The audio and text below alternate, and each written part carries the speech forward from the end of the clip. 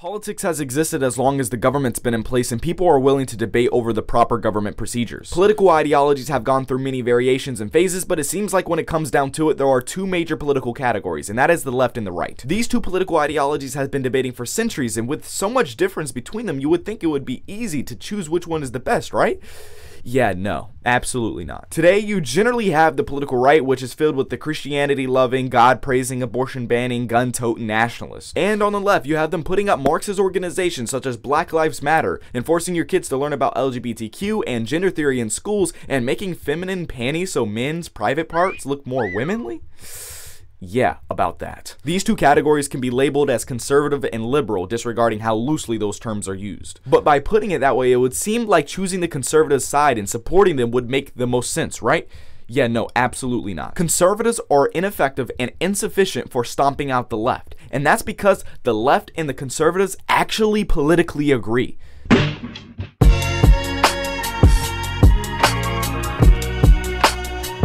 Before this video starts, please take a moment to check out the links in the description. You can follow us on social media, and you can even consider joining our Patreon. We're planning to do similar projects and videos like this, so if you enjoy this, it might be beneficial to you to contribute to our Patreon. Now on to the video.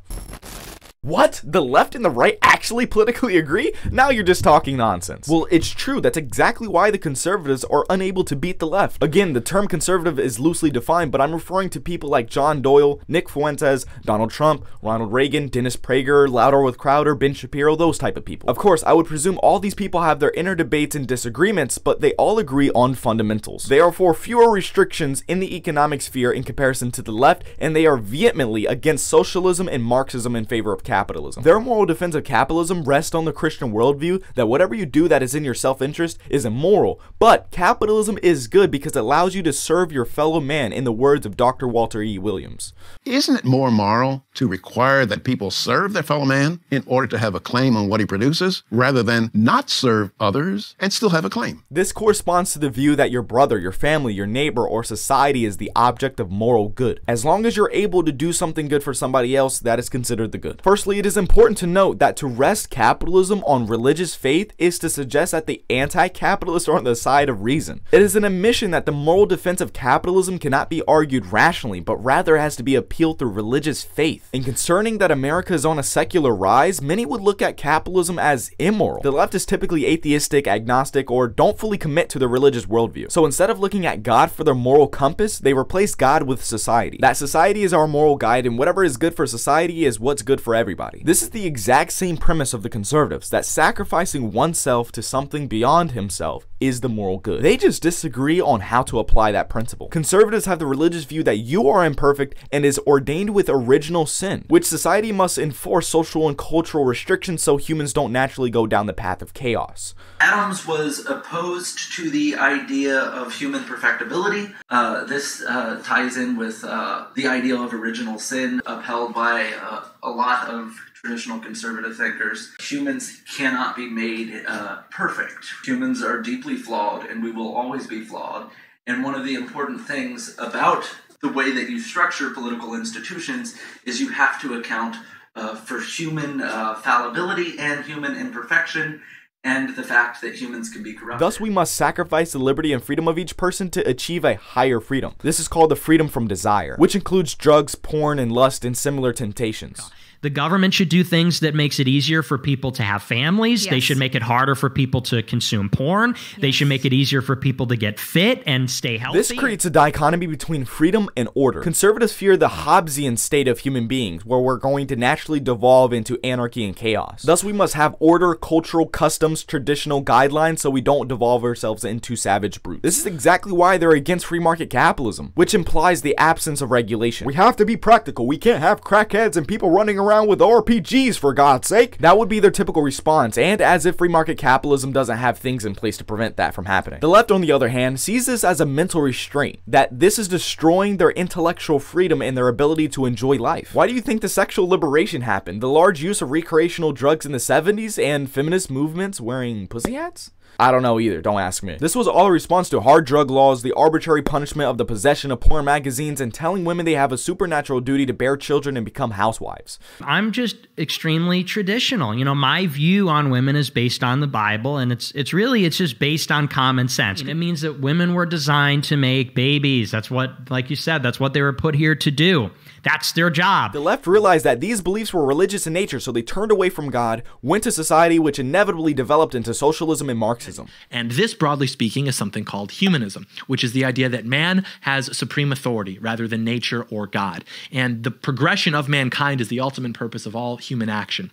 And this is important because the political manifestation of humanism is simply socialism, because humanism, as a rejection of nature and an elevation of man, seeks to eliminate any form of inequality between people. These beliefs are ultimately anti-theocratic, but they still require the sacrifice of the individual to the collective to uphold the societal good or the social good. Again, both political ideologies are sacrificing the individual to something higher and beyond himself. In short, both ideologies are just statist. Statism is a belief that your life is owned by the state and the state gets to do away with you in any way it pleases. How the state will do away with you just depends on what type of gang is in office currently. One year you might be learning how Jesus is the savior of everybody, and the next year you might be learning how to masturbate and respect people's genders in school. When both parties believe that sacrifice is a proper political procedure, then it only comes down to which gang has the most supporters. There is no rational argument one can throw to the other side because, again, they both agree. Neither side can justify their politics morally or politically because they both require statism. Now, to turn to the idea why I think conservatives are the worst, let me emphasize that they do pay lip service to things like liberty, freedom, rights, constitutionalism, and capitalism. I myself are in favor of those words, but the conservative use of those words are hollow. They do not know what these words mean or how to put them in practice. They think that we must respect the Constitution because it's tradition, that rights are God-given somehow, and that capitalism is when competition occurs. Notice how I didn't say private ownership and production occurs. That's because they don't believe in that. They believe in regulating and tailoring the market so everybody has a fair shot. But that's precisely unfair. Not only is it a violation of the business owner's rights to tell them what they can and cannot do with their own private property, but you're essentially saying, hey, you're too productive, you're too good, and you're too successful. We must regulate you. It's essentially punishing the good because they're good. It's punishing the productive, the innovators, the entrepreneurials, essentially the champions of capitalism. Conservatives want to hold on to the effects of capitalism, but they are continually undermining the causes of the great prosperity capitalism has brought. This is exactly what happened during the Sherman Antitrust Act. If he charges prices which some bureaucrats judge as too high, he can be prosecuted for monopoly or for successful intent to monopolize. If he charges prices lower than those of his competitors, he can be prosecuted for unfair competition or restraint of trade.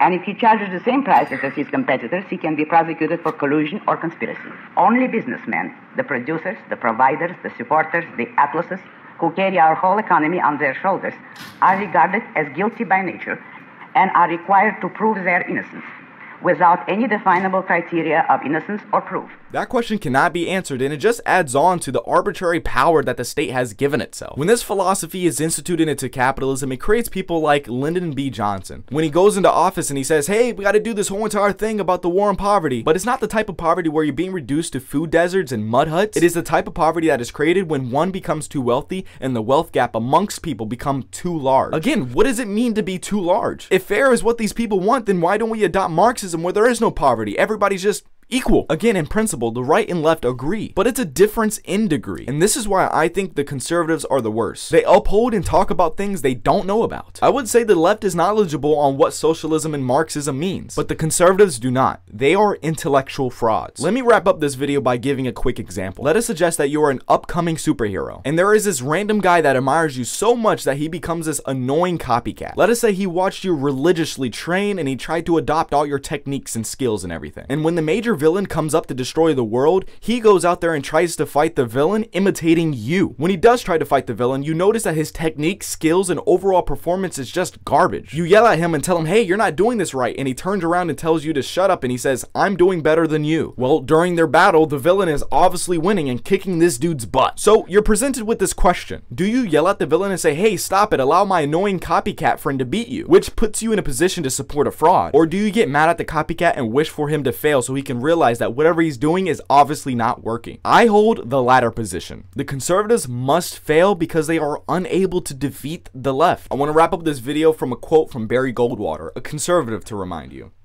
Our enemies have understood the nature of the conflict, and we have not. They are determined to win the conflict, and we are not.